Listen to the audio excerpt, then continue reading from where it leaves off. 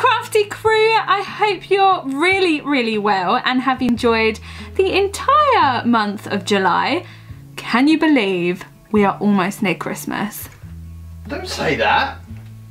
I've got to say it. I have to say it. We are oh my god, we're like in August. Oh my god, where on earth has this time gone?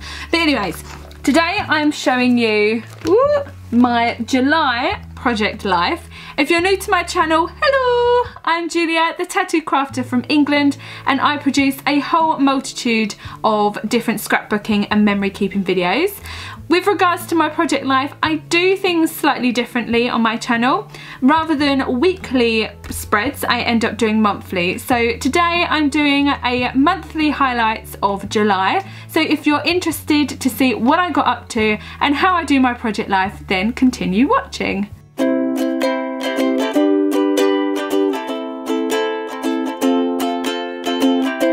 So here is my double spread for July. As I mentioned, I do things a little bit differently for my project life this time round, mainly because I don't actually have that much space anymore.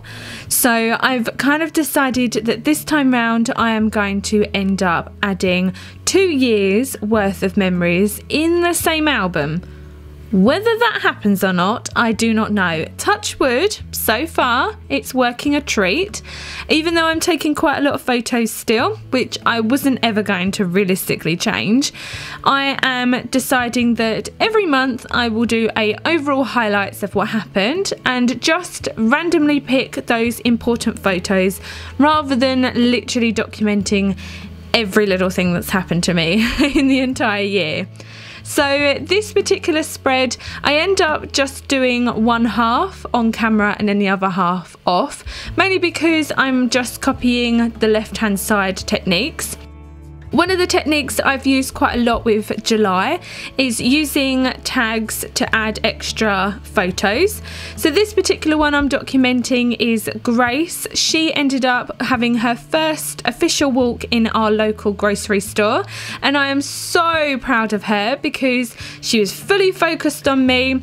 Even if she did brush herself up against people just so that she could get a little bit of a stroke, she was absolutely brilliant. So I've decided that this time round I'm going to use a few little tricks here, there and everywhere to add extra photos to my layout by using either flip pockets or by using the tags.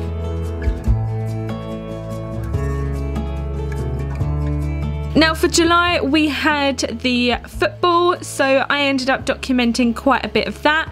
This is a photo of Grace watching, well I say watching, but at least participating in the big game. We've got a projector rather than a TV screen, so it was pretty much movie night or games night, so to speak, round ours, which is brilliant.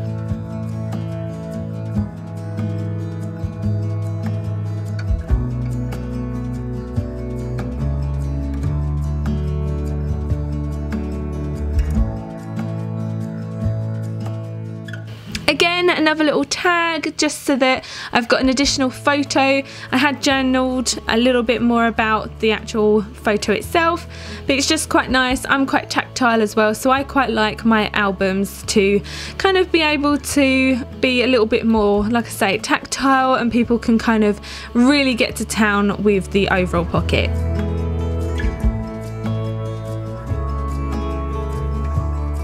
Here is me and the ladies at work. We ended up having a big get together at work. We ended up dressing up in the red and white to celebrate England in the World Cup. And this particular Studio Calico kit, I wasn't necessarily too keen on the cards, and this is one of them. It's basically like you can colour it in, which is what I end up doing here. Bearing in mind it says here we go, I thought this was the only opportunity I would ever get to use this card. So I grabbed it with both horns, I coloured it in, and I'm really chuffed with the way it turned out, and I actually think I may produce some of my own cards in this style. It's actually crazy how therapeutic colouring in is. I have got a colouring in book. even though I am an adult, but it is actually quite nice and quite therapeutic, so that was really nice. And to kind of go with the London and England theme, I've got these stickers here, and I've got some little crowns and some teacups and some kind of Big Ben and buses and all that sort of jazz. So I thought, what better way to use kind of London and England overall ephemera than on the England game card. And guys, this is the end of this layout. As mentioned, I have finished the right hand side off camera, mainly because I was simply reproducing the same techniques on this side. My main 2 tips for this overall process video are to journal on the cards and photos themselves, and that way it ensures that I've been able to add more photos to my pockets. And I've also been able to add a lot more tags and flip pockets, which has ensured that I can add those extra few photos which are necessary. I really do hope you have enjoyed this video and it's given you guys out there some inspiration to think outside the box, especially when sneakily adding extra photos to your spreads. And I'd love to know what your favourite memory of July was, so please let me know in the comments below. I'll see you all on Friday for a haul of epic proportions, and I wish you a wonderful week. See you later, bye!